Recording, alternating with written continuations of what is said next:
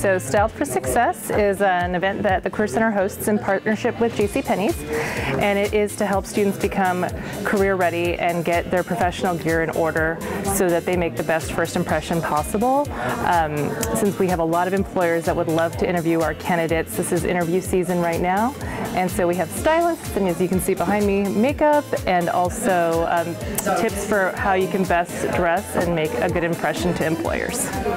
So I decided to come to this event since my professor told me about it. I'm in the MBA graduate program, and I just wanted to learn more about professional styling since I don't really have any knowledge about that. The Career Center is here to support you in all of that. We do a lot of workshops and training what you can say and how you can put your best foot forward with employers.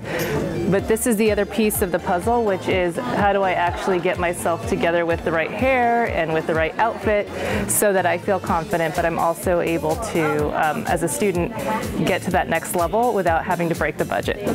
Yeah, so we do have a career closet at the Career Center. We're on the second floor of the administration building, room 250.